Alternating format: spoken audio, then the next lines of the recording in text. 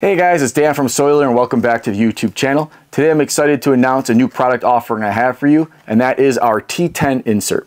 All right, so what is the T10 Insert? The T10 Insert is essentially a holster for your Taser 10 that is designed to go inside of most modern chest rigs. All right, the retention system that the T10 Insert utilizes is similar to your old-fashioned leather holsters, where it has a piece of material that goes behind the backstrap that then buckles in, or snaps in I should say, to a metal buckle or button, right? So basically like the old school leather pancake holsters with the button, that's all this is, right? That part's not groundbreaking, but it allows you now to insert your Taser 10 into your chest rig with retention, right? You could get in a fight with this without it coming out, and then when you're ready to draw your Taser, it's simple as breaking that snap and drawing the Taser. All right. The original prototype, just so you kind of have a history on this, the original prototype actually was probably close to 6 years old now. All right. But back then I didn't have any of the capabilities of a laser cutter. I didn't have Tegris, the utilization of that type of material. So I was using kind of some rubber straps and it just wasn't working great. That led me into utilizing our radio retention tabs. Right, so a lot of you guys over the years have been utilizing like shock cord and the little pull tabs, like the magazine pull tabs, right? So you've probably seen this. Quite a lot of people, let's see if I can get you in there. Quite a lot of people have used these over the years. This is essentially just a chest rig with our Soileater radio retention tab inserted into the chest rig. Now, did that work? Did it retain the Taser? Yes, right? So one check mark, it retained the Taser. What it didn't do is it didn't protect the safeties at all. So anytime you'd sling your rifle, or anytime a branch or anything would hit this, right, or maybe you're moving or rolling around with someone on the ground, right, the chance of the safety getting swept off was high. And we all know, especially the Taser 10s, when that safety gets swept off, unless you're in silent mode, it makes all that noise, flashlight and laser get shined out on the bottom. So the bottom of your chest rig would be like a glow-in-the-dark little lantern when you were working nights, all right? So that was a negative check mark for what it did there. The other issue is now when I went to draw this, right, it was almost a two-step motion. I had to take my hand, pull the bungee up and to the side, like your mom, and draw the Taser, all right? So obviously not ideal. Anytime you're doing any sort of draw, right, you want to be able to have it something smooth, something fast, right? And the more steps you incorporate in there, the slower it's going to be, all right? So that never sat well with me. I didn't like that. The original one I designed, one of my buddies in the department has, and had actually been utilizing it for probably the last 6 years, all right? But it just didn't sit well with me. I knew there was something better. So now that I have the capabilities of having a laser cutter, right? We've got a laser cutter at the shop now. I was able to design the T10 Insert. All right, so features of the T10 Insert. Besides having a rigid construction being made out of laser cut 6-layer Tegris, right? It also is doubled up on the bottom. Now, why is that important? In the event that for some reason you went to reholster this Taser with the safety off, which I do not recommend, all right? Huge disclaimer, it'll be printed right on the side of the thing. Do not reholster your Taser with the Taser on fire. Make sure your Taser is on safe prior to reholstering it. There'll be a QR code when you get this that will show you how to set up your Taser 10 insert. On that, we'll also reiterate that, all right? It's a huge safety thing, but stuff happens, right? I know it, I'm on the job, right? I get it, stuff happens. So in the event that the Taser would go off inside your T10 insert, I wanted to make sure that it would stop the probes. So that's why we doubled up the bottom of it, right? With 4 grommets here holding it together. But 6 plus 6, right? For you simple cop guys, I get it, is 12. So there's 12 layers of Tegris on the bottom here that stops these probes dead in their tracks. We shot 2 probes into the bottom of one of these, and just the very tip, right? There's a mom joke in there somewhere.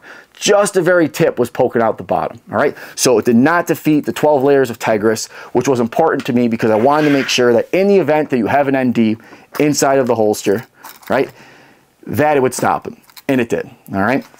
You'll also find that by utilizing this, if I was to put the light on, right, obviously it's pretty bright in here. You have a little bit of light on the bottom of it, but if that was really an issue for you because you worked overnight or something like that, you could always take some gaffer's tape and just tape up those edges, all right? It's not a big deal for me because I want you guys to put the safety on prior to reholstering it. All right, so that's number one.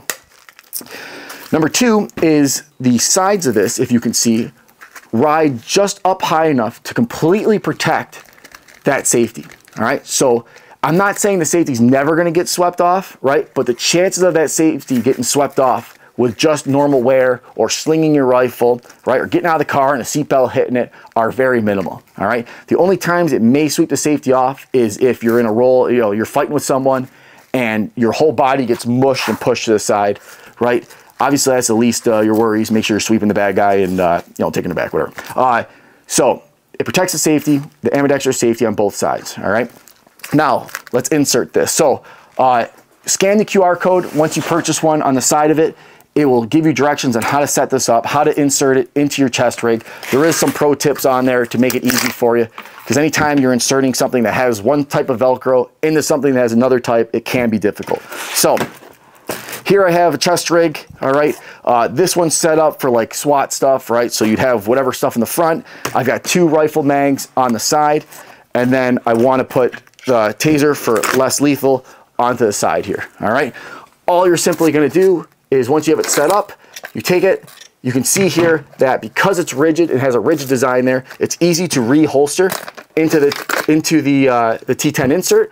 You're just going to insert it from the side, kind of rock it in there, and then one hand application, you can button it back up, right? And I mean, I'm really shaking it there, right? Like if you're wearing this thing, you'll notice like it is not going to come out of there. It's solid on there. That metal button snap works great.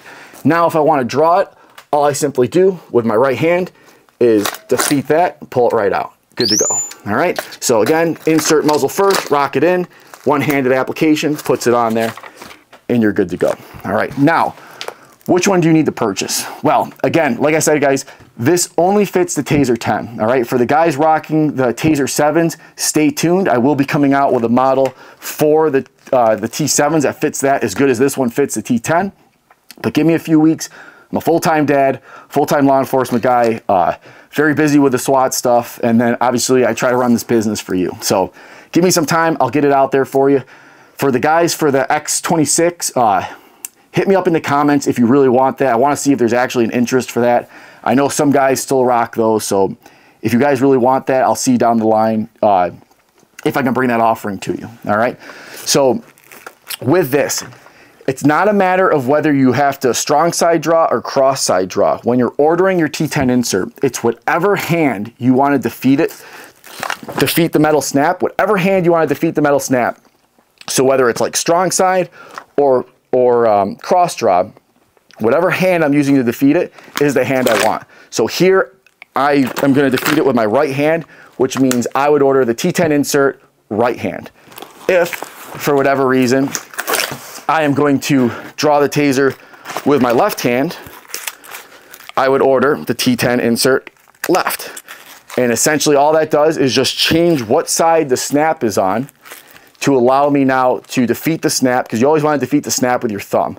Now, could I defeat it with the other one? Yes, you could if you had to. But for speed and ease, if I'm going to draw out my left hand, I want to be able to break the snap with my left hand, which means I order the left hand one.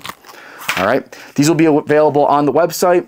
I'm sorry, not the Tasers. The T10 will be available on the website in both black and coyote. If you guys want gray, I can make them in gray. I have the Tegris. Let me know in the comments if that's something you want. But I figured black for patrol and coyote for any sort of SWAT stuff or any sort of subdued color. But if you guys are interested in the gray, let me know. Make sure you comment, anything that you want to see from us in the future.